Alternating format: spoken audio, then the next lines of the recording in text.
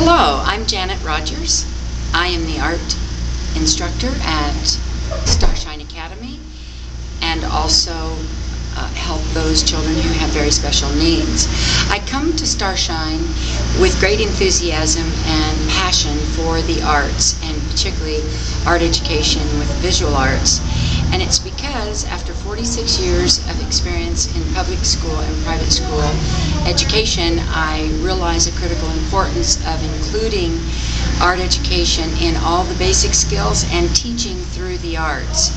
Many students who come into specialty schools, charter schools, are multiple intelligences, particularly not always language-based learners, and they really need the arts as an avenue for learning the basic skills and getting a complete education.